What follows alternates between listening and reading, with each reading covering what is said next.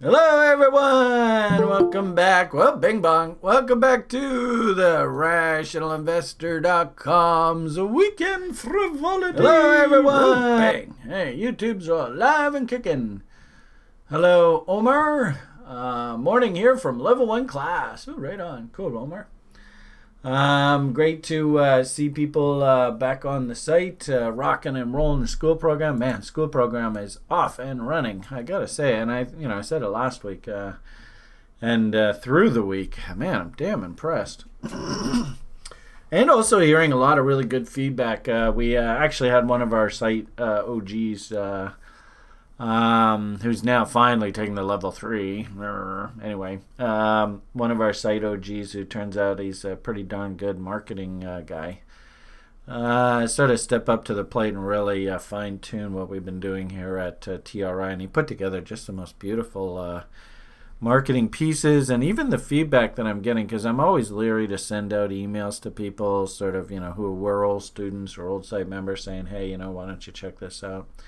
But the feedback I'm actually getting is even those are being delivered in a really solid manner. So thank you, David.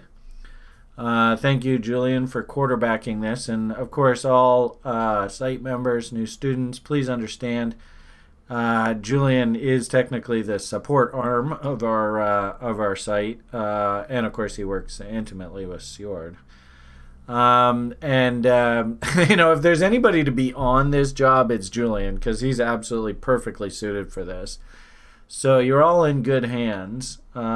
He does an incredible job at customer service, and he's incredibly polite and articulate and patient. So, if you are sort of in that queue, keep in mind we just got an absolute swamp of new people on the site here. Please, and I've told him, hey, if I can help, by all means, let me know. With the swampage, things that we have been sort of working on and getting going and stuff, obviously everything's sort of like, whoa, we got to deal with what's happening here in the short term. So, and of course, that's a heartfelt thank you from myself. Because what that really says to me is that I'm actually, bringing value, and we as a team at TRI are bringing value to the public, and you believe in us and you trust in us. So, thank you for that trust. That's a huge leap of faith that you're taking with us, and I appreciate it. I was able and privileged to sit in on the introductory level 1 class, and I think I've told you people in the public when I do these Sunday shows, if there are going to be questions to be answered and me interacting, I would like for the level 1ers coming out of their session with Grim, if they have any sort of dovetail questions, maybe questions that Grim even says, why don't we leave Brian to talk about that in the Broiler Chicken Show. I would like this to be a dovetail, and so we have a hell of a lot of people in the hangout here, and I'm sure we're going to have a whole bunch of people on the lounge. If you are a level 1er, and you do have questions, really I want this to be a priority for you guys. I apologize, I'm moving my screens around here, and so stuff's moving around on YouTube, but my browser actually crashed just before I was launching this. It was so funny. We literally we were playing I don't even know what the name of the song is. It's called Darude. I don't know that song, right? And it was like building up, and we're like rock and roll, and then all of a sudden the browser crashes, and it was like we were either gonna win or we were gonna crap out, and the browser crashed, and I had to reboot my computer. It was really funny, quite climactic. How ironic. Sure hope that isn't a harbinger of Bitcoin here, but we'll get to the Bitcoin chart in a moment. As I had said there a moment ago, welcome level 1ers. You are, keep in mind, please, all level 1ers that are watching this. I do see, of course, when you have such a big class, You are going to have some people that are like chomping at the bit. Hey, let's get going. Yeah, I already know trading plans. I want to learn these setups that you trade, blah, blah, blah, blah, blah, blah.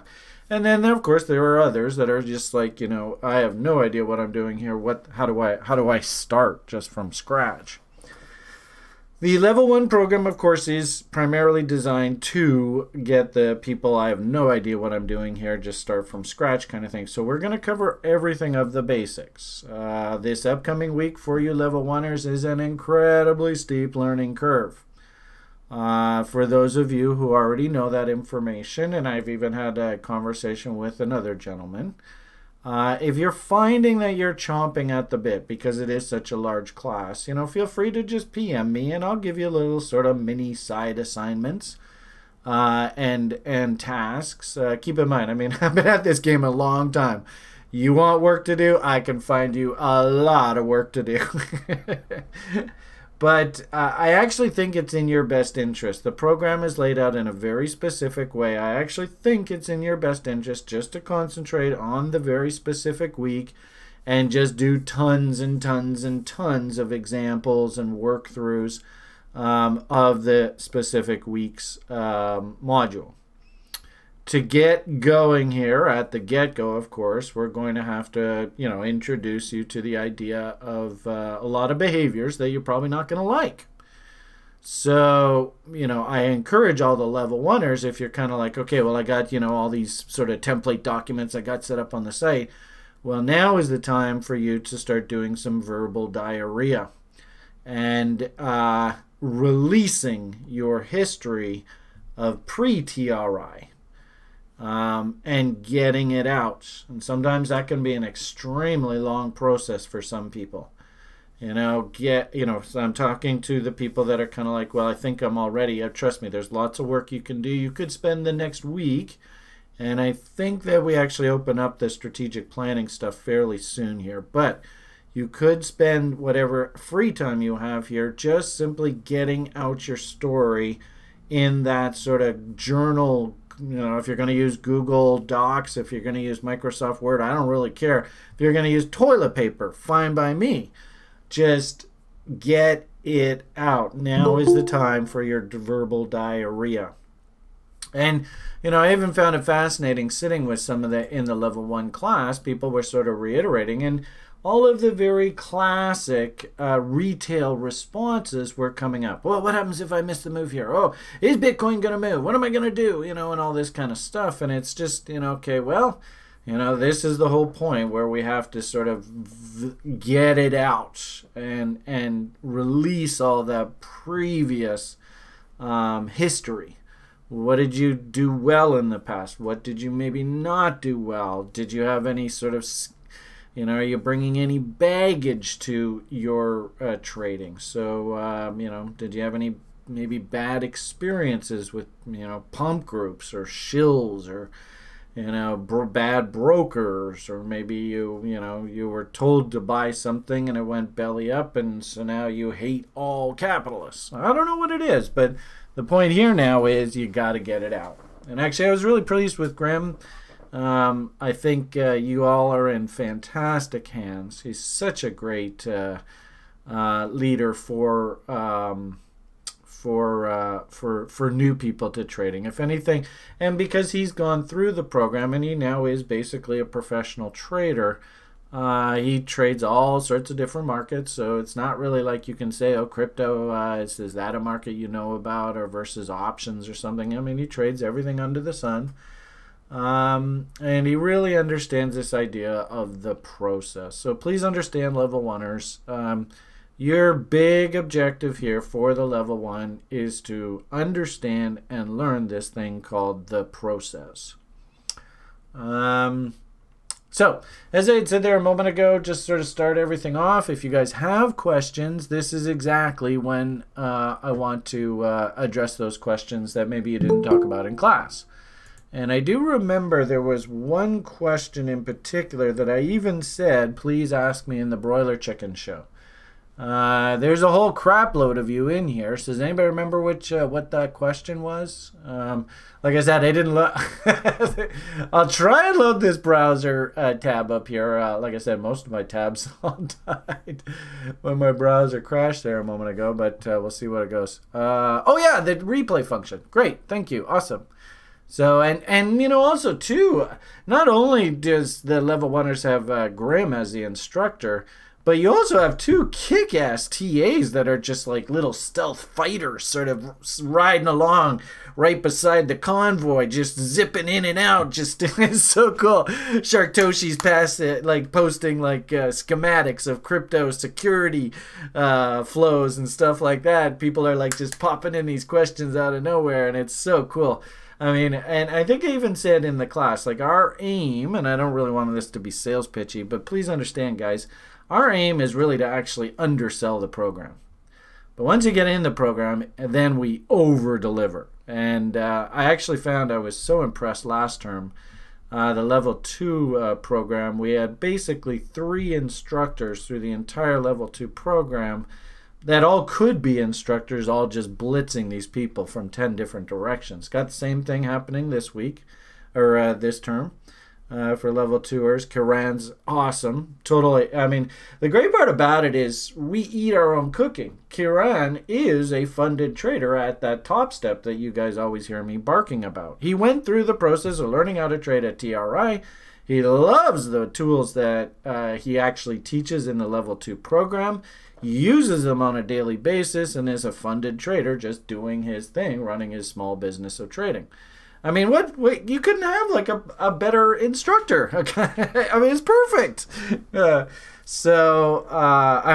over the top. In fact, actually, I mean, look at this site. Sjord's actually making this site. I mean, any of you over on YouTube, you probably don't. Do any of you remember my 1980s website? You have to understand this sort of world that I come from if you can remember Brian's 1980s website. This place is incredible. So, okay, so I do remember. Rob remembers. Oh yeah, Rob, you got to give us. You got to do it. Give us a greeting, sir. Roar. Thank you. At our TRI meetup, I think that's going to have to be the formal greeting, but I don't know how many animals we're going to have in there by the end. By the time we get another teed-up, another meetup. Anyway, you know, as you can see, we like to have fun here, right? The whole point of this is let's have fun. We used to, when I used to work in the bullpens in the brokerage industry, all the old timers would go, well, you can either laugh or you can cry. You might as well laugh because crying sucks. So anyway, and these are guys who go through cycle after cycle watching people get absolutely destroyed, FOMOing, right? The irony of it all is what we do here at TRI. There's nothing new about this. It's the same poop. It's just different piles. Okay, so let's just do a quick sort of tutorial walkthrough on that. And remember, all my tabs blew up, so all my charts are going to be an absolute mess here.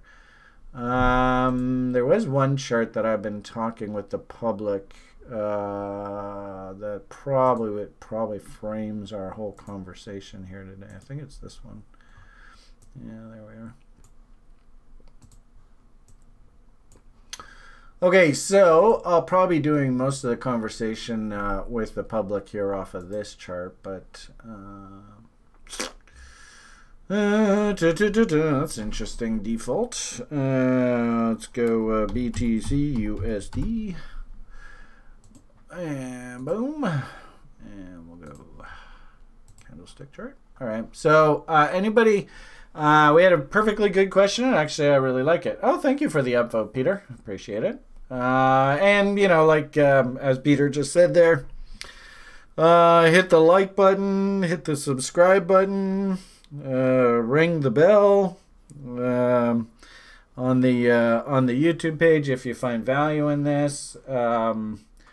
I mean, me personally, I'm not really big on all these sort of, you know, marketing shilling kind of stuff. But, you know, Julian and David and all the marketing department and stuff like that, they love it when you do all that kind of stuff. All I really hope at the end of the day is you feel like there's something that I've said here over this next hour that might be a little bit of value to you. You go, all right, well, I listened to him on 2 times speed, so I didn't have to burn a whole hour. I only had to listen to half an hour of his nonsense. But that was kind of interesting what he said there. So maybe I'll write that down and I'll look for that kind of thing in the future. That's the whole point of why I do these public rants.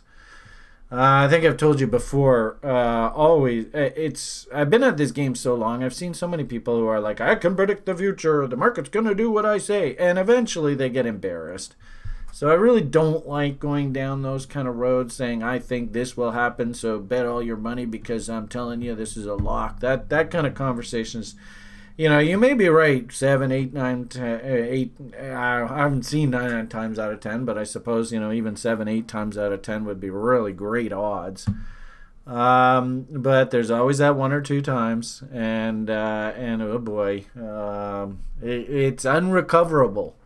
So why put yourself into that kind of position? And ironically enough, that's sort of the basis of my sort of whole approach to why I want to teach you is don't ever put yourself into that kind of position. It's not worth it. If anything, I would actually build a plan and fully say, look, I expect to be wrong. Yeah, good 30, 40% of the time. That is perfectly realistic. But when I'm right, what's got to happen? Anybody? When I'm right, something's got to happen. Thank you, Ryan. Man, Ryan. Hey, Ryan, did you get paid on that ZVO? Man. Yep. We had Andrew. Andrew got paid on Overstock. I think he banged out like a 10x on that thing. Ay, caramba. So the point here is don't go for the I'm Mr. Right guy, buy my newsletter, just do whatever I do, you're guaranteed to make money route. It's a mug's game. You're asking for trouble going down that road. And the weird part about it, what I've found is that the market actually moves through literally I would even say like thousands and thousands of little cycles. Contained within much bigger cycles, right? Whether Jupiter, Saturn, cross kind of bullshit, Brian's, demographic cycles, interest rate cycles, right? Those are huge, huge cycles. But I would even argue within those cycles, there were even smaller cycles that actually, when I was a broker, we used to have an expression. I remember one guy used to always say, if you want to know what's going to do well in the next few years, just look back 30 years ago. So if you think about the early 2000s, think George Bush days, what was a really good investment in sort of the late 60s, early 70s? Oil. So it's interesting how 30 years ago, like now, that's sort of like 1990.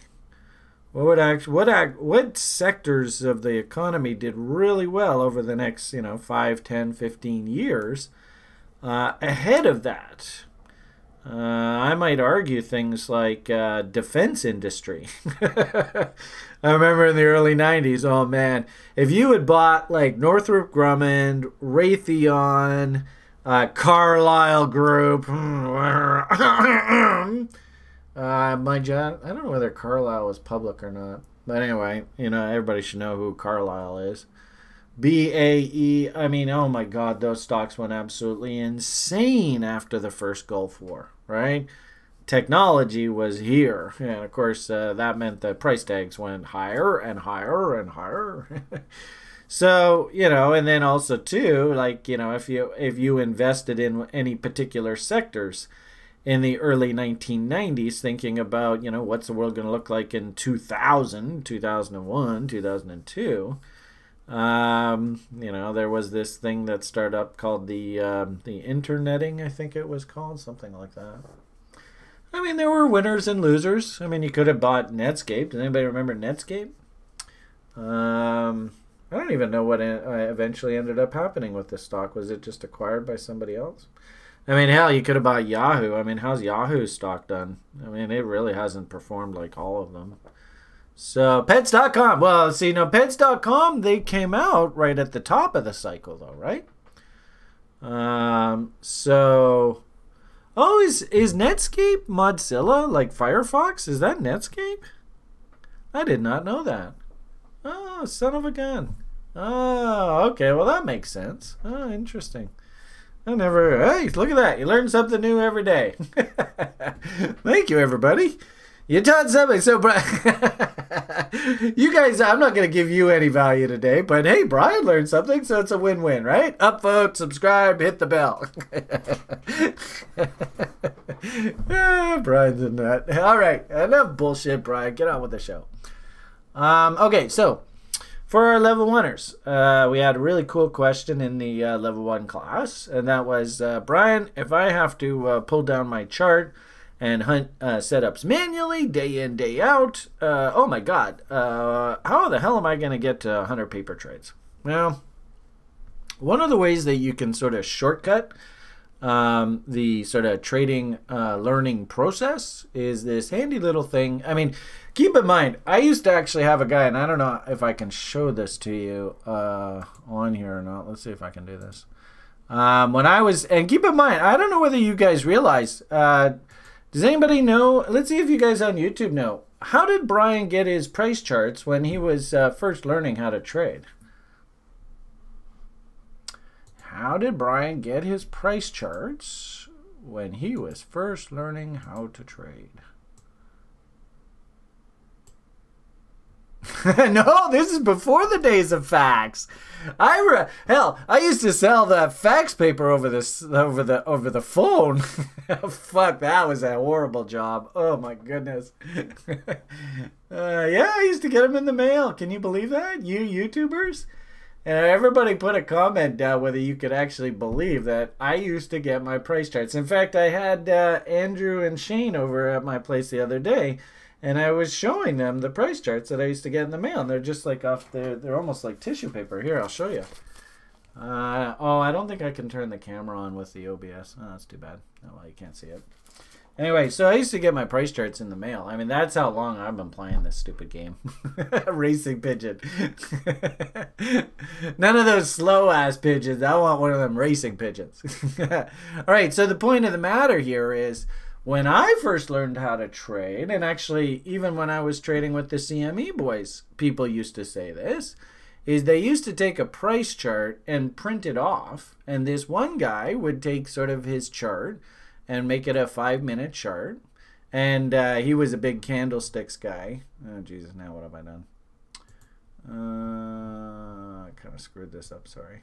I'll go back to 4 hour. All right, and so we'll just assume this is a 5-minute chart, whatever. And he would just literally take like his ruler. And I love this story because it's so perfect, right? This guy, he worked at some factory, right? And he hated his job. And he's like, I want to be a trader. I know I can do this. I can do this. He used to print off the price chart of the previous day of the S&P 500. And he would sit on the bus because he had like an hour-long bus ride to work. And he would just take like a ruler or a book or something and just put it right over the price chart. And just simply say, okay, well, what I've learned in my most recent studies of candlestick patterns, take his book and just put it right over the candle and go, okay, now what do I do? Right? And unfortunately, I can't really do this. What I'm trying to show you is he would just literally take the book and just walk himself through the candles. And now what do I do? Now what do I do? Now what do I do? Now what do I do? Oh, there's a potential empire. Can everybody see the empire? Can everybody see the reload short zone? You can't? Well, get your ass in the fucking program. Anyway, I see a short setup. I don't know if the market's going to move higher or not, but a professional trader's got to step in. Now what do you do? All right, I'm short. Now what do you do? Where's my stop? Now what do I do? Okay, where's my stop? Now what do I do? Okay, where's my stop? Etc., etc., etc. And he would just sit there on the bus and just literally teach himself how to trade. And actually, it turns out I didn't know what was going to happen here, but it turns out that, you know, if we just zoom in here, this is the kind of stuff I'm trying to teach you for free. But if it's just too hard to pick up when I do these free videos, like I said, that's the whole reason why we have the school. But there is the reload short zone. Right in there. Change that to red. And we'll make it like, you see me do this, right? And then we were dragging the bookmark across, and we were like, oh boy, that's an empire. Well, I could short there, right? Or I could just work my offer in the reload zone, right? And you just, okay, now what do I do? Where's my stop? Where's my entry? What do I do? What do I do? Oh, look at that. Nice. Another fractal top just came in. All right, whoa, now we're really failing. Now, you know, boy, if my trading system is to sell M tops, okay, now what do I do? Right? Now what do I do? Now what do I do? Now what do I do? And just literally, he would practice this on the bus for like an hour long straight every single day. Got to the point where he's getting pretty good at identifying candle patterns, went off to top step, got traded, made $1 million. Now he's laughing at everybody who rides the bus and just sits there, picks their nose while they're riding the bus. You know, might as well use the time constructively. So, you know, there is one way that you can approach vetting setups, and it's the old sort of manual way. Now, it turns out, you know, anybody who's set up on sites like TradingView, and I don't know whether this is common across a lot of internet sites, but there's no reason why, and we were just looking through this, you can't, and this is on TradingView, you just pull up your chart, and you just hit the replay button. And we're going to take our mouse, and we'll go to here, and literally, it starts the price action from that point. And you can just like I said there a moment ago, right? You can go press play. All right, one tick. Now what do I do? One tick. Now what do I do? One tick. Let it go. Now what do I do? Right? Etc. Etc. Etc. So, oh, there's a reload short zone. Do I want to drill down to a lower time frame? Look for maybe a nice little M or inside bar or something. Get short. Whatever. You know, the point here is this can speed up your learning process and hunting setups a lot faster. And actually, it's great, you know, especially when you start learning these concepts, to be able to go, okay, well, I was, you know, thinking this as a trade location, higher time frame, whatever. Now I'm looking for structure to come in. Where do I place my entry? Where do I place my stop? Where's my minimum profit objectives? And then just see what happens. So hopefully that helps answer that question. What do you think, guys? I don't know whether the person who asked that question is on the call here today. Like I said, so just pick some tickers and go. It's me. It doesn't matter. What I will say, though, is you cannot run this off of like one of those commodity contracts that has you know, like a continuous contract where you go 1 exclamation mark. So, you know, if you go like, you know, like GC1 exclamation, I trade gold. Look at me. I'm a gold trader. I don't think it works here very well for this. Yeah, see, when you click on it for some reason, and I think it's because there must be something with the data feed, it doesn't work. So my suggestion is pick your gold contract. And of course, if I was trading gold right now, I'd probably be looking at something like August. GCQ. Oh, well, I'm not quite sure why I did that. 2020. Oh, there we go. Oh, are you going to work? What's going on? GCQ. Oh, 2020. There we go. Now, when you come over here and you do it, there you go. See how that works? So, you know, the point here, please understand, if you're in the level 1 program, we're going to spend probably the first month or so actually going through a lot of what we call eating the vegetables. So that's building your trading plan, strategic vision, tactical vision, you know, money management, where are you trading, why are you trading, etc. What times a day, you know, what does your sort of, what kind of trader do you envision yourself, all that kind of stuff.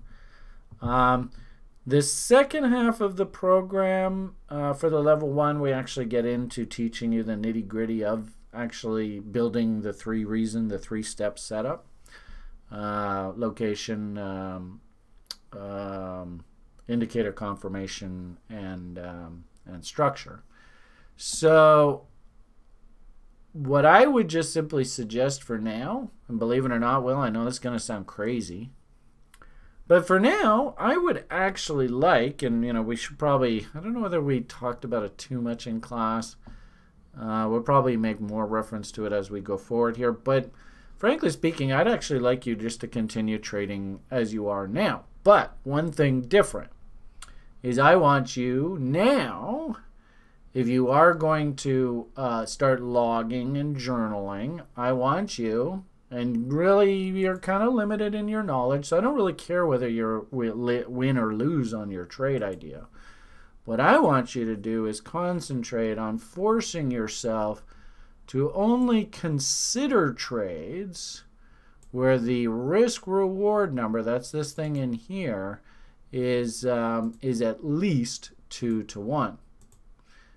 You can see at this kind of level, if I bought here and said I was going to take profits here and I was going to risk to here, that's 1 to 1. But I don't really care about whether your trades right now are winners or losers. I don't care. And you probably have some ideas of, hey, I have heard Brian talk about W's before, so maybe you say, well, that sure looks W with Brian, so I'm going to paper trade this, right? Getting used to the habit of logging and journaling. So that means every single number here you have to record. So 11 or 16, 1190. My stop's going to be down below here, 1579, something along those lines. So when those numbers are in, then you're going to drag your profit tool up to 2 to 1. And you're just going to simply log the trade. And really, what I really want you to do is I just want you to get into the habit of this process. I mean, frankly speaking, that's not a terrible trade. But Frank, I don't care whether your trades win or lose money right now. I don't care. And in fact, I would actually expect most of your trades won't make money. And that's fine. What I really want you to do is get into the habit of logging and journaling, right? You've seen this stuff before. And of course, you're going to see this out the butt here for the next, excuse me, a few months at least. But we have like sample journals, right? So that I talked about verbal diarrhea. Well, that's what all this is, right? This is what I really want to see you starting to work on. And I want to see, and these are just pure samples, right? I want to see you starting to log, okay, I have this idea of buying Bitcoin. Obviously these are a little bit more advanced concepts. Have I done my trader checklist, that kind of stuff. But I want you logging things like where you think you were going to be buying, where you think you're going to be exiting, what eventually happened. Was it a win or a loss? Like I said right now, I don't really care too much about the actual specifics of your trade. You are going to learn why it's so important for us to trade setups. So don't really worry too much. In fact, you even want to write in this column right now, that Beamish guy bought on the site, so what the hell, I'm going to ride his coattails. Fine, I don't give a shit. Point here is this is the habit, the process. This is all the stuff, right? These are student logs that we built for other students in the years gone by. This just so happens to be just sort of a template that we like to give people to sort of just illustrate, what this logging process looks like. So, and of course, everybody understand, please, this is very individual stuff. So, I mean, it's not like you can use the templates that we use, but the point here is I don't give a shit whether your trade ideas work or not right now. Don't worry about that. What you got to do is you just got to get these tools up and running. And, like I had showed you there a moment ago. Did I put away that chart? Over here, right? This is really what I want to see. Now, it might be, well, I was thinking some guy on social media told me to buy, and Brian says I got to risk against low. So that means I'm thinking about buying here. So that means I got to have my 2 to 1 way up here. I don't care. But this is what I want you to try and get into the habit of doing, okay? This is the focus right now, is to get into this stream of behavior. Who is it that somebody asked that question? I don't know. Oh, look at this. What's going on over there on social media, YouTube page? Philson, I love your reply to that dude the other day. That was awesome. So, Philson, can you please be my friend? That was totally awesome. Hats off to you, dude. That was awesome. What's Oscar? Oscar and the Riviera brothers. These two guys are awesome, man. I want to make the Southern California connection. Yeah, let's see. And if you're level 1, do yourself a favor and put your money aside until after you've logged 100 paper trades. You'll thank me later, trust me. Yeah, we went on for I think about 10-15 minutes with the level 1ers. Joshua, Kevin, Grim, of course, talking, me in the background, Julian. We're all like, yes, put your money away, put your money away. Learn the process. So okay, so did that answer that question? Mr. Question who asked questions? Did that answer your question, Will? That was you? Where are you? Yes! Awesome. Cool. See, it only took me about 45 minutes and I got one question answered. All right, who's next? Who's got a question over there on YouTube? Is Da Vinci, and, you know, here's the issue. I see you guys chatting over there on YouTube. You know... Is there anybody who went to Vegas and made money? Broke the bank. Won the jackpot. Does it happen? Yeah, it does happen.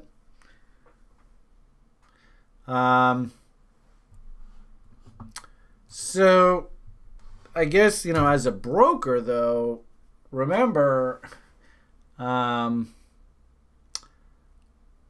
I have to deal with people where they don't win. I had to deal with the reality of people, you know, though I'm going to bet the whole thing on number 9 black or number 9 red or whatever it is. And their dreams don't come true. And, of course, when I teach this site, I mean, you saw what happened following the 2017-2018 crypto market. I had to deal with a lot of people that, you know, they believed in crypto. And the irony of it all is if you bought Bitcoin at $4,000, $5,000, $6,000 on the way up, there was a long period of time there where Bitcoin was, what, like $3,000? So you're down 50%. And yet, hey, I believe in this story. I believe that the system, the man, is fucking us over. Yeah, well, I mean, that's price, right? And make no mistake about it. The 1% is having fun with Bitcoin. They are moving the price around. They are going to encourage the public to buy tops, and they are going to encourage the public to sell bottoms. Absolutely, without a shadow of a doubt. There's no reason to think that this is any different. It's exactly the same shit, just different pile. So I have to deal with reality. And the worst part about capitalism, guys, is you know, when you open the newspaper, do you hear the sad story? Do you hear the person who went bankrupt? Do you hear the person who was a millionaire but lost it all? Do you hear the billionaire story who actually went you know, into foreclosure? No. You never hear those stories. And trust me, you know, 90-95% of the market, they lose money at trading. It's no accident. This is hard work, what we do here. Don't take it lightly. Now, if you want to go and invest in something and just put it away, well, you know, there's always appropriate risk to take. That's why we have those 2 rules of investing. You could go and throw 5% of your net worth into Bitcoin and just say, man, you know, it's my hedge. I don't have a problem with that. That's actually not a bad strategy. You know, if you had like, of course, I say things like government bonds and the whole crypto community freaks out. But, you know, ideally what we really want to do, and this is going to be a big message for the level 1ers, you know, in the weeks and months ahead, is what we really want to do as money managers is we actually want to have like a very diversified approach to managing our portfolios. But this is like financial planning kind of talk. And I don't know whether a lot of people in watching this YouTube feed are even the slightest bit interested in sort of sound money management. But in essence, you really should have a nice spread of assets. You should have some cash. You should have some guaranteed investments. You should have some equity. It's not a bad idea having some real estate. Everybody's got to have a home to live in. You know, whether the difference between home ownership and the cost of maintaining that home ownership and rent, whether that's advisable given your current state. And then also too, remember, which is extremely dangerous, whenever you own a home, technically in our society, you don't actually own the home, by the way. The banks own the home. And 2008 financial crisis, we even you want a nasty slap in the face about reality. I showed somebody this earlier today. I've talked to you on YouTube a few times about this. The sad part about our society is if the bankers really want to just pull the carpet out from underneath the market and cash in on all those homeowners that are in a very weak refinancing position, cha-ching. And if you don't believe me, go and watch this 3-hour documentary on what the bankers do to us in our modern day society. So the point of the matter here is, ideally, we want to have a nice spread of assets. There's an old adage, and I personally really like this adage, right? Neither a debtor nor a lender be. If you aren't beholden to people for debt, then really that whole and then also too, if you don't save a whole bunch of money and then depend on the bankers to pay you short-term interest rates for a living, if you don't live in that world, then all of the banker shit's meaningless. I mean, the only thing that really matters is, are your deposits, what you have at these banks, insured and guaranteed by governments? If they are, then I think you can feel relatively safe that your money's not going anywhere. But there's always the Northern Rock scenarios. Anybody in the UK watching this will know what I'm talking about. Even in the best of times, right? Good, sound portfolio management. They always make the case, 3%, 5% of your money in gold, right? And silver. It's a good hedge just in case shit hits the fan. Well, same sort of logic here. The irony of it all, though, is I actually think Bitcoin's going to give you better percentage returns for your money than gold. But ironically enough, the market that I really like right now is silver. So Da Vinci, I think the best trade actually there a while ago was to sell his house and buy silver. But who knows? We'll see what happens. So, do I think Bitcoin's a half-decent idea? I think it has an appropriate role in any portfolio. Can you make profits from trading Bitcoin? Sure. And I think you could build a trading plan that could attack Bitcoin and trade Bitcoin exactly the same way that I used to trade crude oil when I was at a prop firm. Or you could trade gold, or you could trade the S&P 500. It is that mature of an asset right now. Nothing wrong with that at all. And you can make a great living in whatever your local currency is, just trading Bitcoins. But I hope you understand that those are two very, very different conversations. And that's a big part of what the level oneers are going to have to go through over the next week or two, is you really have to ask yourself, what is it I want to get out of Bitcoin or cryptocurrencies or trading or whatever? Am I saving for my retirement? Am I speculating?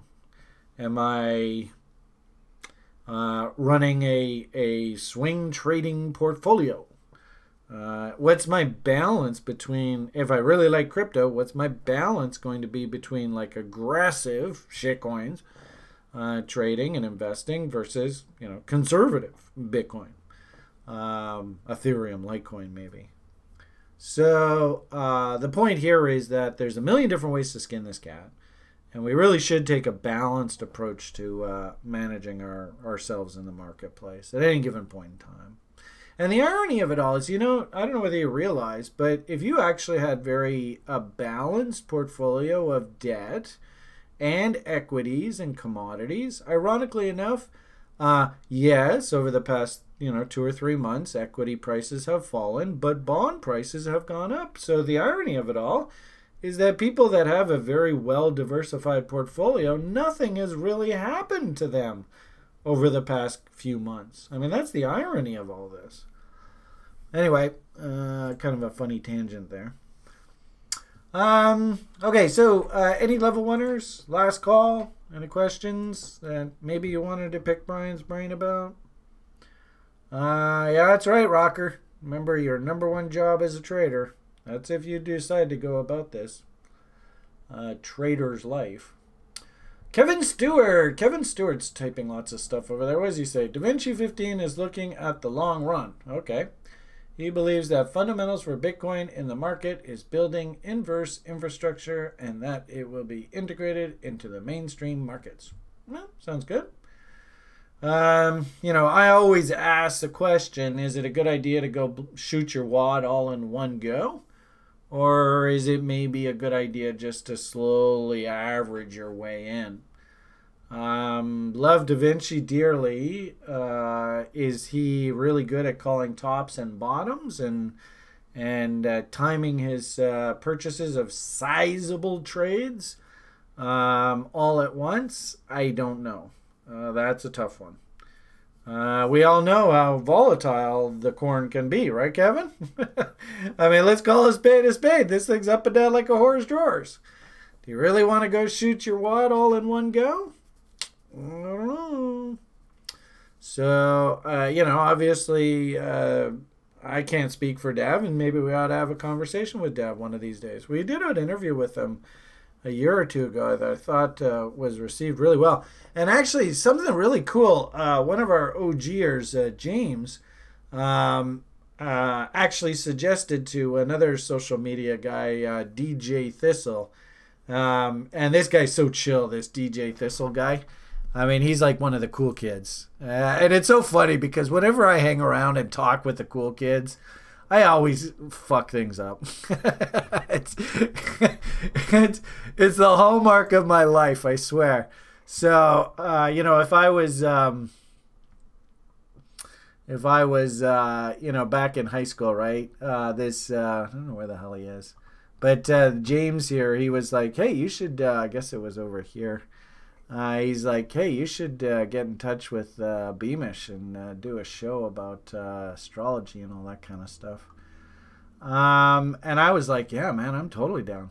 I don't know where the hell I put it. Tweets and replies? How the hell does this stupid thing work? I'm so bad at this social media stuff. Sorry, everyone. Yeah, okay. Yep. There he is, this guy. He's like one of the cool kids. So, if you wanna follow like one of the guys that's like, this guy's down, he's hip, he's chill, like that. Isn't that the word that the kids use? He's like one of the cool kids. And it's so cool because we have a couple of the cool kids here at TRI, and I try really hard to like sort of hang with them, but it's clearly obvious that I'm the nerd. But anyway, so James even suggested this gentleman that maybe we have a fun little, right here might be he's going on Tone Vase's show, I guess. And James was kind of like, yeah, well, why don't you get together and talk astrology with Brian? So, yeah, and actually he was like, well, that'd be kind of fun. So that'd be kind of cool. And, you guys, I guess there's quite a few of you that likes Dav here, eh? Yeah, it'd be nice to touch base with Dav again, see what's on his mind, what he's doing. So, and then also too, everybody remember, and I think he has kids too. Remember, we all got to have a home to live in. Have any of you guys tried to raise a couple kids out of a one-bedroom, not even one bedroom, like a Holiday Inn hotel room? It's challenging. So, also too, back to that sort of financial planning kind of conversation, all this kind of stuff. is please understand, everybody, you gotta have a home to live in. So, and he's a dad too. So, Dav, I mean, be a good role model for your kids, eh? Give them a roof to sleep over. Somebody's saying here, what are your thoughts on JCP? Is that one of those retail stocks? Oh boy. The problem here is I don't think you can really make too many big sort of conclusions about the market until we get beyond this 2020 turbo. I still honestly believe there's another 2 of these crisis events coming up ahead of us before the year is over. So, I mean, you could look at a price chart right now and go, yeah, that's a bull, that's a bear. But the problem is that everything can change in a heartbeat. I mean, you saw what happened there in February, March. I mean, you had Dear Leader saying, everything's fine. And then all of a sudden, all hell broke loose. So, do we go into another one of those swoons? Oh, boy. And it's kind of like the same thing with Bitcoin right now. Is I kind of want to force myself that the only time I'm really going to step up and buy something in size is when I see fear and absolute chaos. We're not in that kind of market state anymore, right? If we look at the S&P 500 chart, I started doing on the daily shows, we're actually nowhere near the bottom anymore. So, if I was going to come in on the long side, like we were interested in some of those travel stocks, like Carnival Cruise Lines we were talking about, Norwegian Cruise Lines. There were a bunch, of course, the tech stocks, a lot of them bottomed. But that's the rally window now. In my opinion right now, and this is the same thing with Bitcoin, which really sucks, is that really, I might argue this is a toss of the coin. Has anybody got a coin in their pocket? Who can flip a Bitcoin for me here? Tell me which side it lands on. Then I'll tell you which way the market's going. So that's kind of the odds of the market direction right now. And, considering Rob flipped his paper wallet. Yeah. Problem is it only had a half a Bitcoin in there, Rob, though, so does that count? Hey, Shane. Shane, did you see that we got the Meow Room set up? So Andrew and you should be good to go, the 3 of us. Yeah, totally. I mean, this is a really interesting apex, and it's the same thing with the stock market. We've come right, and I think I had sort of said on YouTube, there was a really cool video interview with a guy named Zell, who is like sort of super smart investor or hedge fund manager, billionaire, blah, blah, blah. And he was saying, in his eyes, when we got down into here in the sort of the crisis, the shit was hitting the fan, blah, blah, blah. He was sort of saying, it's not really like people are panic selling, because the sellers, they're not really interested in selling unless they get these prices up here. They weren't driven to sell.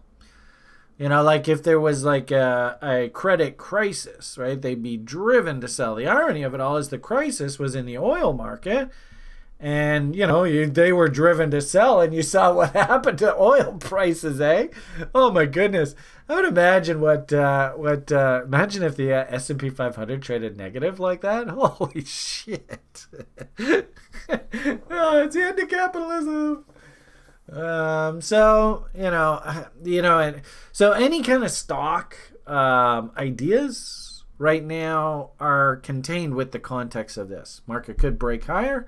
Market could break lower. It's almost like a 50%, toss of the coin here. So, looking at a stock like JCPenney, obviously entirely dependent on this sort of brick and mortar retail model. We do have a number of people on the site that do like to sort of chase like bargains, stocks that have been really beaten down. But the problem here that I found is that quite often stocks can go much further, much longer than anybody ever expects. And there are some stocks. I remember there was a retailer in Canada, Simpsons, I think it was. Anyway, Eaton's as well. And I was an options trader at that point. And I happened to pick up the equity desk phone one day, and this old timer dude, he's like, the Eaton's. I think it was Eaton's. It was either Eaton's or Simpsons. I can't remember. But the stock was like $1.50 or something like that. And he's going, short it, short it, short it. And I'm like, $1.50? There's not really much money to be made there. And it was like, I said that to my head. Of course, I wouldn't say that on the phone because I was just a trading desk jockey. And he's just like, hit it, hit it, hit it, hit it, hit it. And a week and a half later, the company went bankrupt and the stock was worthless, zero. And he just covered the position at zero. So please be aware that there is absolutely no guarantee of any quote-unquote bottom in an equity asset. Doesn't have to be. Technically, it's a proxy. It's a proxy on growth. if it's dying and it goes bankrupt, well, technically the equity is worth zero.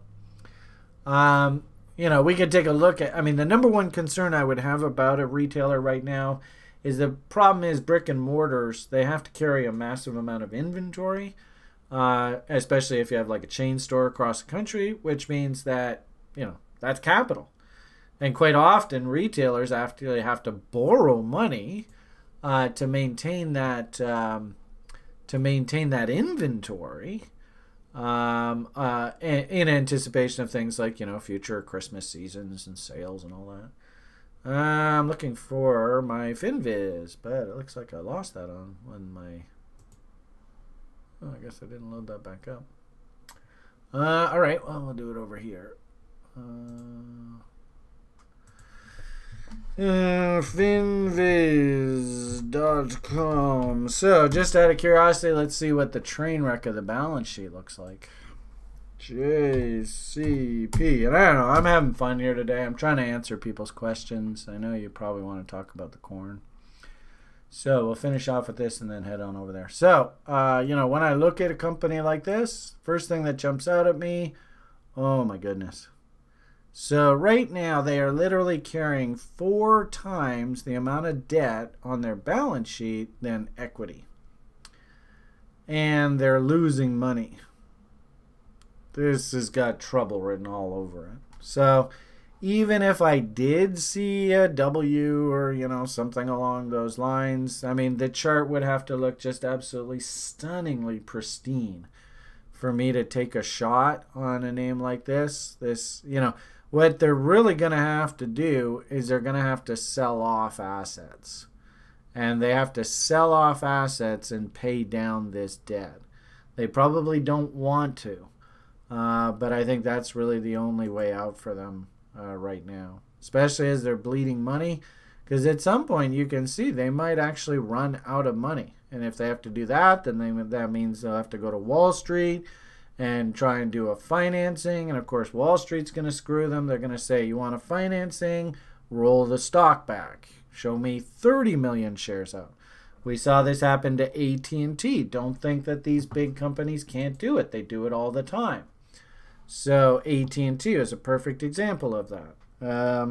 General Motors, another really good example of that. These are big blue chip companies that they still stick around, but they get reorganized and the old shareholders get screwed. Keep in mind, the bondholders, they're still honored.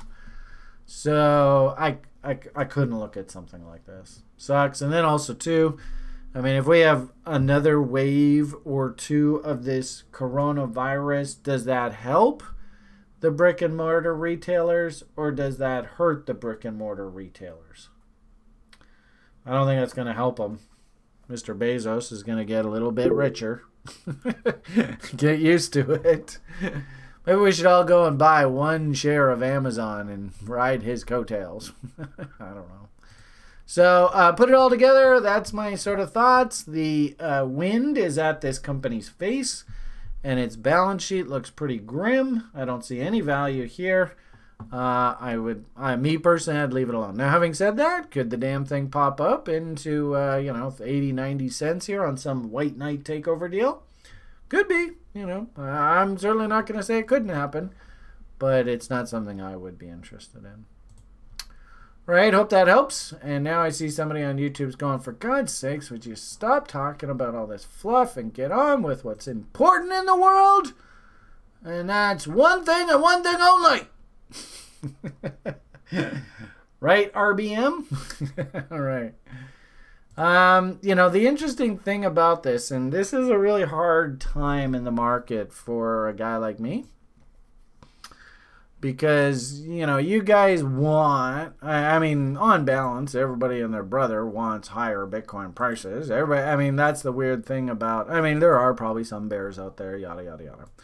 But on balance, people like bull markets much more than they like bear markets. In fact, we used to have a saying,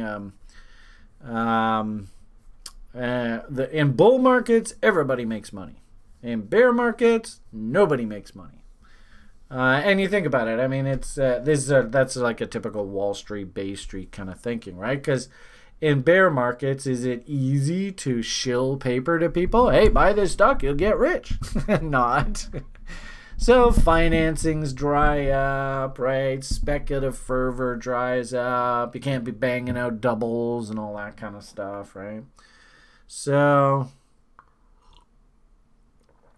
I have to sit here and I have to sort of give you my opinion,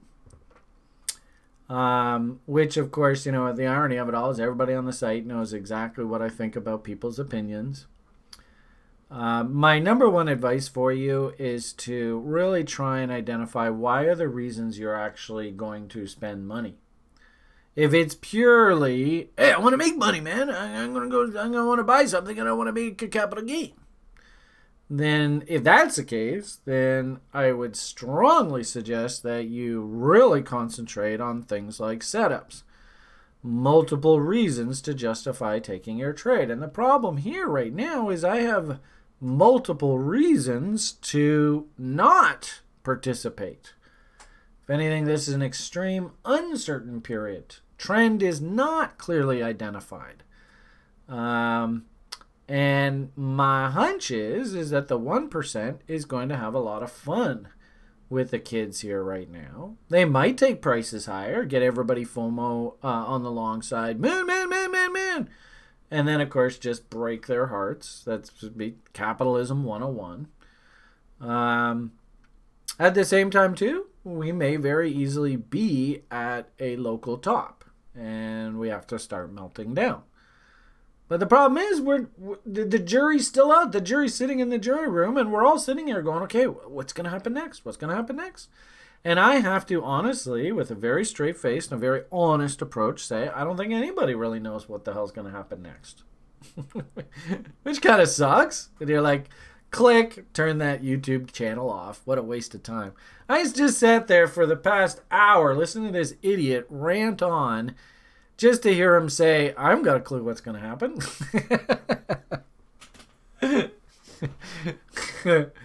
Sorry. It's brutal reality. Hit the like button, subscribe, ring Colleen's bell. The bus driver knows. I wouldn't fault people, and we had some just fantastic lower time setups. You all know, of course, you can see here's probably previous commentary from before. But you all know how much Brian loves his M's, and M's as a topping signal. So I'm just going to sort of tell you everything you've probably heard from me say before. Yeah, you're right, Jack. What do you do, eh? So really, and also too, what you should learn, and we like to call these institutional fingerprints. Keep in mind, this thing was a rip-roaring bull. Hey, I'm a bull, look at me, I'm a bull, I'm a bull. And somebody came in here and said, you know what? I've had just about enough of your nonsense, Mr. Bitcoin. And they put the top in the market. right there, right? I mean, we can look back and go, gee whiz, yep, that's where they stopped the bull. So we often like to call these institutional fingerprints, because I think that quite literally a new person to trading in our level 1 program, we're going to be, we drive this home repeatedly. But I think you can make the argument that we have very discernible, very quantifiable areas on the price chart where quite literally supply overwhelmed demand. I mean, that's really all a price chart tells you, right? It's just supply and demand. So, and the same thing's on the other side, right? So we can say this bar plus this bar. This is where demand overwhelms supply. So, and an old boss, and actually it's interesting, I've got a lot of people that we've referred from TRI to the old prop firm that I was funded with years and years ago. So in a weird sort of way, I think they kind of look nicely on Brian and TRI, because I'm helping pad their pockets. But the president of that company, he used to always tell us when we were sitting in the cheerleader room first thing in the morning, okay, guys, let's go kick some ass, right? Here's the speech from the president. Let's go. He used to always say, a price chart, there's really only two things that a price chart tells you, and the only levels that matter to a guy like Nebraska is this level here where demand, where demand clearly overwhelmed supply, and this level here where supply clearly overwhelmed demand. And to a guy like him, these are the only points that matter. All this stuff here in the middle is just bullshit. So we have to acknowledge that, recently we have come back up to a place where supply has overwhelmed demand in the past. And if we think about things like fundamental value and the whole conversation around the halvening event and all that, just out of curiosity, what do you think? Does it cost about $9,700 right now to mine one Bitcoin? I don't think so. Anyone? I can tell it does not. Haha. Well, I don't know what that was about. So one person here is just in the lounge, posted a number. I'd just be curious, what do you guys think over there on social media? How much does it cost if I wanted to go out and mine a Bitcoin? How much does it cost to actually mine one of these things?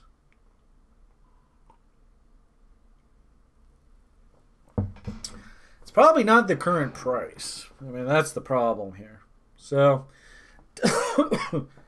does that mean Bitcoin has to trade at that price? No. In fact, the market doesn't like trading at value. The market would prefer to trade at substantially higher than value. So, it's a really good lesson. Write this down if you don't know this. If you ever see a commodity trading at or below the cost of production, it's probably a buy. Pretty simple. The question ultimately here is if it's not trading at value, what's going on here? And I think this is getting into the conversation of store of value. The U.S. Federal Reserve System has basically diluted the shit out of the currency again. I think right now. And I'd also argue too, this is the one really good thing about Bitcoin. Did any of you notice what was the one sector that just took off like a rocket when the government put the floor in the stock market? One sector and one sector only just exploded higher out of this event. What was that? Anyone? Good, Rob. Rob got the answer correctly. Ralph meow. And then buck, Ralph meow. How many more animals can we stuff in here? Let's see. What does a baby powder say? Fluff, fluff, fluff, fluff, buck, buck, meow, meow, bark, bark. Roar! Oh goodness. No, energy. I don't think so. Energy didn't really do that well out of the gate. I mean, it has had a nice rally, but what I've noticed is, did you guys notice that like things like Amazon and Microsoft? In fact, actually, I saw a public article that they said the #1 outperforming sector right now, ironically enough, is the, or I guess it was the ETF, is, where did I do this? Oh, yeah, that's fine. Is the Dow Jones Tech. Let's see, what the hell is it?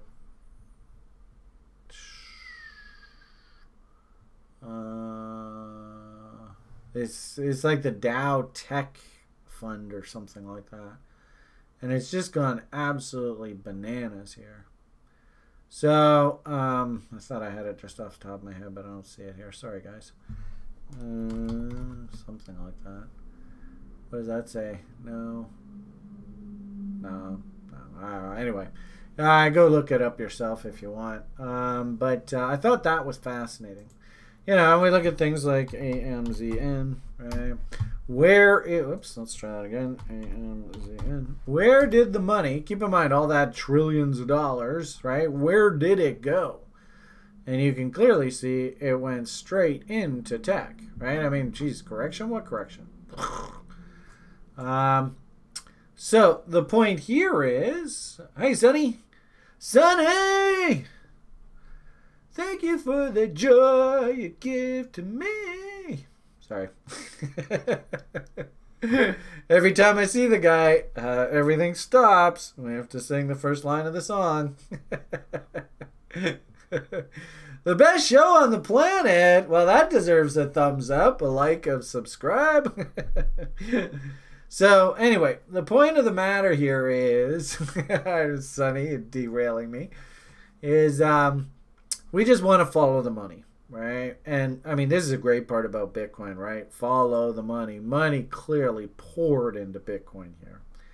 So, and then also to think about, I don't know whether I was talking about this publicly. Did I say this on the YouTube public while I was recording here? What were the best sectors to invest in 30 years ago? And the irony of it all is I think probably Boeing is actually probably a good place to step in now. Everybody hates Boeing now, right? But to turn Boeing around, all you got to do is just launch 1,000 Tomahawk cruise missiles. That's some maybe interesting regime we'd like to have changed. Do you guys kind of see the writing on the walls? Does anybody see what's happening here? This is good. It almost feels cliche what's happening here, but anyway, that's another conversation for another day. But I'd said earlier, I don't know whether I was recording or not. Nobody on YouTube confirmed this or not, but you know, years and years and years ago, I learned that. Really, you want to know what's going to do well in the economy over the next 5-10 years. Just think about the world, what the world looked like 30 years ago. What were people investing in 30 years ago? And that sort of thinking, you know, Brian's 17.5-year generational cycles, the fear, greed assets, that kind of stuff. You can also throw in the Jupiter-Saturn cross, Jupiter-Saturn-Pluto now, Mars conjunct. Oh, my head's going to explode. Actually, it's interesting. Shane, are you still here? Where's Shane? Is he still here? Well, no, he's gone. Darn. Anyway, somebody wants me to do a celestial presentation over on YouTube, which I thought would be totally cool.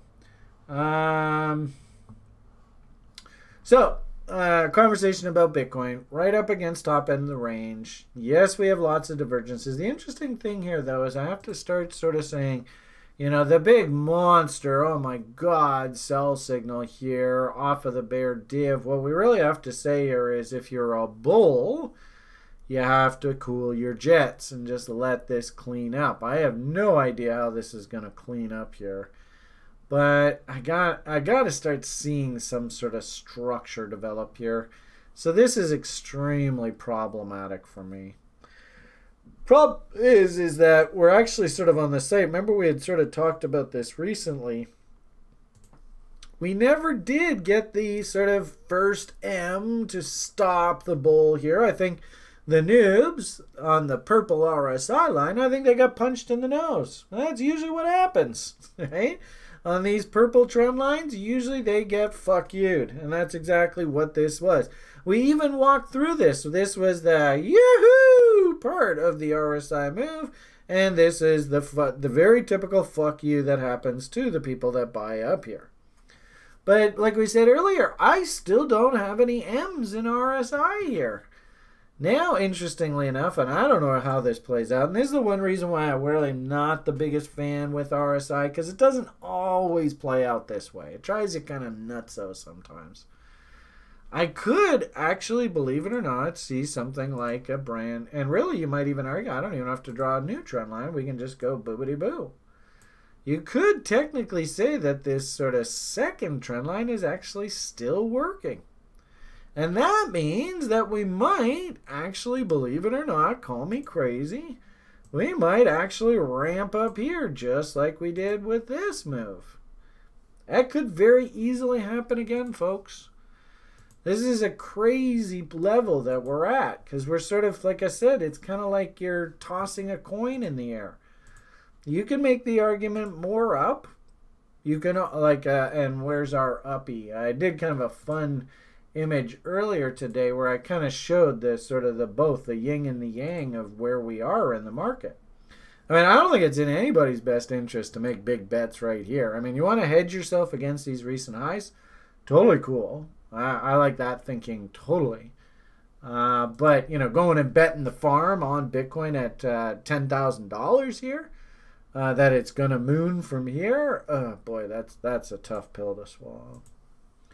But this is sort of the way I've been thinking about price action here. And I put a funny tweet out.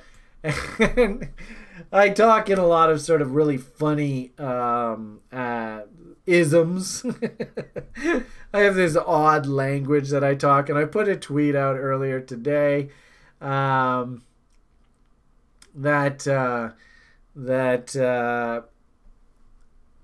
you know, if you think about like the letter M, right? What is the letter M if we see that in price action?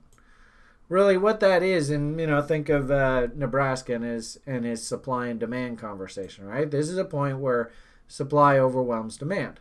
This is a point where demand overwhelms supply.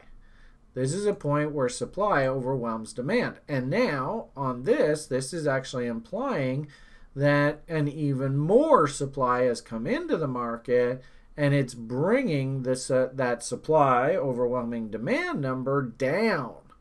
And if we go through this level where demand previously stopped the bear, there was so much demand. If we go through this level, it means that that demand must have evaporated. And if that's the case, then that establishes a new trend. That, you know, this is a core component of our Introduction to Technical Analysis modules. It is sort of the definition of a market in transition. What does a market that's bullish, right, making higher highs and higher lows, what does it look like when it transitions into a bear? It looks like this, generally speaking. Can you see, in fact, this kind of scenario, this is actually almost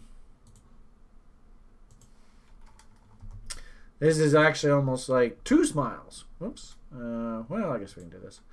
All right, where we got this, then we got this, then we got this, then we got this, and then we got this.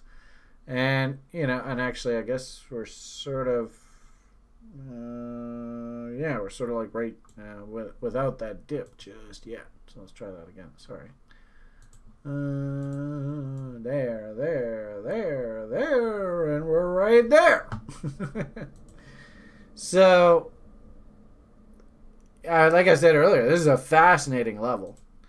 I mean, this is, you know, if you're ever going to sort of identify a war zone where the fight is actually happening, It is right here at this level. The fight is literally happening right in front of our eyes. And, the problem with this, of course, is this is where Bitcoin's popping. And, you have guys like there's some crazy guy, Cobain dude, who's like, we're going all in here. But the problem is, do you think he's going to be going, we're going all in here? I don't know. Like our little trading kind of little fun club we have here in Vancouver. My kind of feeling is I don't really want to get too bullish of Bitcoin until I start hearing the wrecked and margin calls and all that kind of stuff crapping out. So right now, it's in my opinion that it's actually best to let the big boys have their fight. My hunch is, for whatever it's worth, and I don't know, you just don't know what's going to happen. I don't really like this as a new long trade location. It's extremely dangerous. But you could let this maybe break out if you wanted to play it. And if we got like a Wycovian check against this high on the other side, that's not a bad way to think about this. It feels to me like we're coming very, very late to the party. Also remember too, guys and girls, that this is Sunday. And remember last weekend I did this too. Same damn thing happened. The market was pretty strong and we were kind of like, hey, we're kind of uppy. And I don't remember what was last Sunday. Sunday. So that was last 10th. So where are we here? Oh, that was over here. So, does that sound right? Am I looking at the right month? Maybe it's 2 Sundays ago? No, because I was on vacation here. I don't think it was this candle, but I remember I was doing a video and we were kind of conjecturing that maybe the market was moving higher. Might have been a few weeks ago. Then I came back after my my visit with my son, and price had completely collapsed on the other side. So, be careful. I mean, the irony of all this now is this will only be a bull if the bull steps up now. So like rallies off the lows and these rallies here, that doesn't really mean anything. Go and take out this high and paint me a nice closing bar up top here. And then I can be like, okay, bull's back. We can start hunting longer, off lower time frame setups right now. But I'll tell you, and the problem that I have here is that if we ever see the market smiling at us, and, what's really interesting is this might turn into a huge, massive smile. And if it does, we're toast. But just even over the short term, if I see price down below through this sort of 9,200 area, then I think our rally's done for the time being. What I find fascinating about this is that it looks almost exactly like the last cycle. And it's weird how this conversation line is just not getting traction with anybody. But I saw the rally, then I saw, the pre-halvening dump, then I saw sort of calm through the dump, then I saw the counter trend rally, and I actually think we're sort of like right about here right now. And if we go and the funny thing is, over the next week or so, I think this is actually just going to drive people crazy. And probably a week from now, we're going to be sitting at just about the same levels, having almost exactly the same conversation. So that's the irony of all this. If this is a top, the shorters are going to come in here. And remember, the shorters, they get paid to worry. So they are going to be worried. They're probably going to lose a little bit of hair through this. Because I really think it's just going to almost... I think I've said earlier, like what I like to see when I want to take a trade is I want to see... you can see this. This is insane volatility. I would actually prefer to see the volatility come out of the market and then set up the next trade. That's actually what I'd like to see, and that's exactly what happened here, right? So, I've said this a few times. I'm not actually really in a big hurry to do anything right here. I can completely respect and can completely understand people coming in at the top end of the range, either lightening up Bitcoins that they bought down here, or, well, man, that was last cycle, but really the Bitcoins bought down in here. Completely respect that. In fact, that's exactly what I did. We had an annualized return for our little play fund here in Vancouver of 30%. If you can average greater than 30% over a 10-year period, you've done better than like 90% of all investors ever. We officially have a 55% year-to-date return for our fund. So why the hell do we need to get any more? We don't have to do anything now. We can basically take the rest of the year off, and we've beaten 90% of all investors ever. So what hurry am I in? I'm not really in any hurry. I wish you all the best of luck.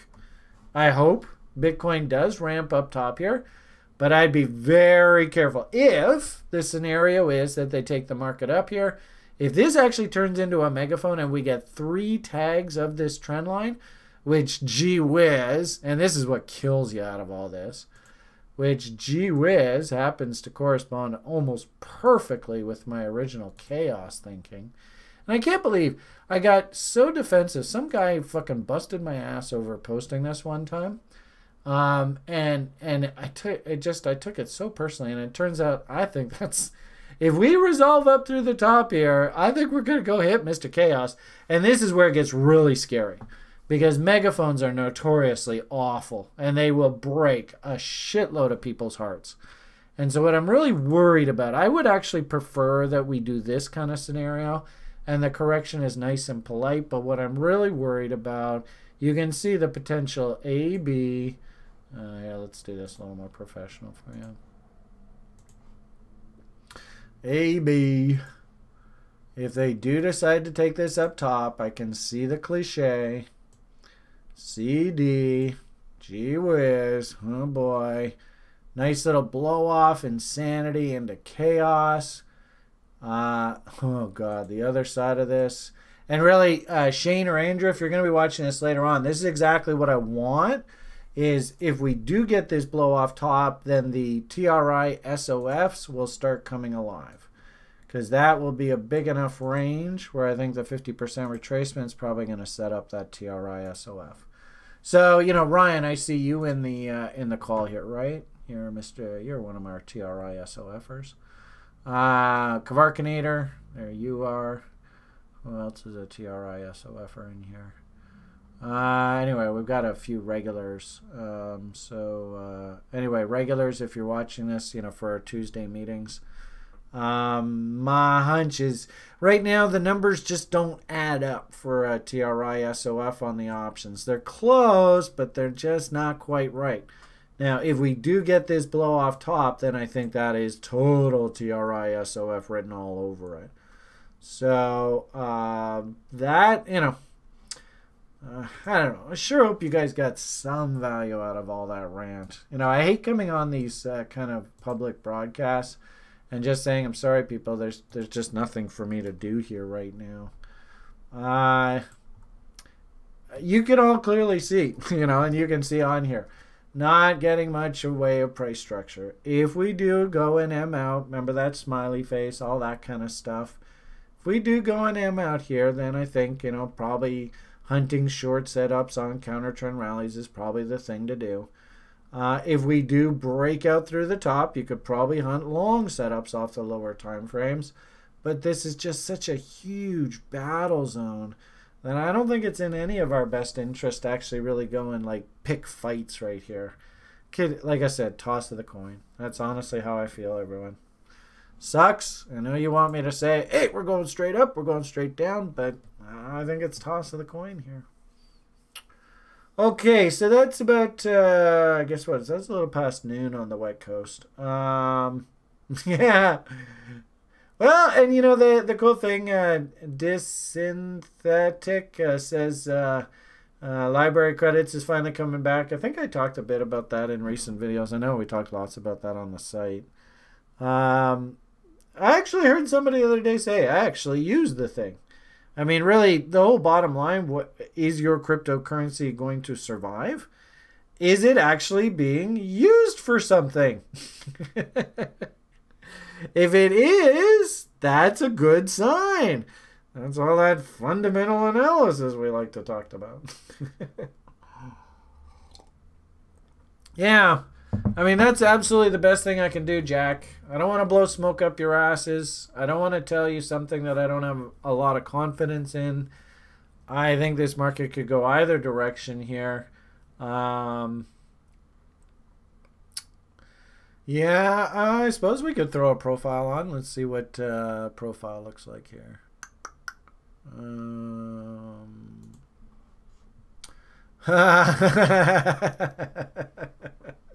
this is what I'm worried about, right? Is they bring it up top here. Who's going to be shorting up here? Do you see the value trade setting up? I don't know how to say your name. Synthetic?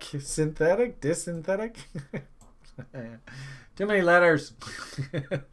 And then, interestingly enough, there's 38.2 off of this range. Interesting how that's right there, right? So you can literally see Hoag's going to be selling. Hoag's going to be buying. That's the bottom of value. You can see how empty the profile is here. So you know definitely we're coming back to here at some point. And the point of control is probably exactly that sort of uncle point of the market, which is probably right around the pivot of this massive megaphone. So I don't know if that helps you, dysynthetic, but there you go. All right, everybody, I'm going to leave the free broadcast at that for today. Did we get was it Dina or Dini? Did we get her set up on the school program? Yeah? All right, cool. Awesome. So welcome all level winners. Welcome raffle winner. I suppose keep your eyes open for the end of the summer. We'll probably do another raffle. Exceedingly pleased at the amount of interest in TRI's programs. This shit works. The question ultimately is, are you going to believe it? Are you going to apply yourself? You want to be a trader for a living? It's a profession. I mean, there are easier professions out there. This is less manual labor and more mental labor.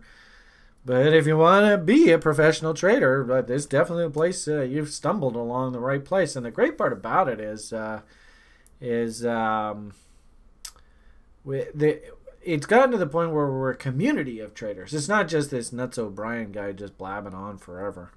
We have a community of robust people that all work together, and they have really good intentions. We all really want to help each other. Believe it or not, I know that sounds crazy, but it's true. So we'll give you the straight goods. I'm not going to tell you this is easy. I mean, it's tough. It's a tough profession. I think somebody said it's like, how does it go? It's the easiest profession to make really hard money or something along those lines. Yeah, that's not a bad way to define it, Nick. I think we're in no man's land right now. And if I was the public, I would just say, just let this range resolve itself. Once we're outside of this range, then we can start talking moon and we can start talking wrecked and all that kind of shit again. Right now, no man's land. That's actually a really great way to describe it. I know that VRC took off, Andrew. Oh, that was a great one, eh? Jesus Christ. How much time do you need for the level 1? It's well, the program itself is 12 weeks. How long does it take you to digest and apply the information? Well, that's entirely up to you. You can't, as how did it go? Ross Perot used to say, you can lead a horse to water, but you can't make it eat peanut butter, right?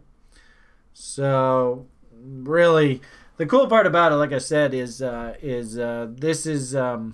this information works, right? We teach you the process. It's just really a question of, do you want to apply it? And for a lot of people in this business, they don't want to look in the mirror. They don't want to admit that they suck. It's a brutal admission to actually have to look in the mirror and go, I suck, and I better do something to change my suckiness, or I'm going to continue sucking. That's a very hard conversation to have with yourself. So, you know, the answer there, either, is really, like I said, the program is 12 weeks. And every week is a totally unique concept and, you know, conversation. Put it all together, definitely think you can build a nice, solid, small business of trading. And the application of the material without making mistakes and really keeping yourself in check, because keep in mind, you're the only person watching yourself. That's up to you. So, okay, I think we'll leave the video at that. Oh, by the way, probably should mention it. You know, I really don't like the idea, but nonetheless, if you're just like, holy shit, I gotta get myself into that damn school. This special offer that Julian and David put together, their marketing campaign still has a couple days left on it. So maybe check that out. And, you know, if nothing else, go and check out this page and just go watch the videos. I mean, this, I think I've said this before, but to me, these two videos, if you just sit and watch these two videos, I think it tells you exactly why we do what we do at TRI and the people's lives that we change. We seriously do. So I think these two videos, and I really like this page that David put together. I can use this now going forward to pitch TRI for the rest of my life. So thank you very much, David. I appreciate it. Okay, I think we'll leave it at that. So have yourselves a great rest of your day. PMA for the win. All the best, and bye for now.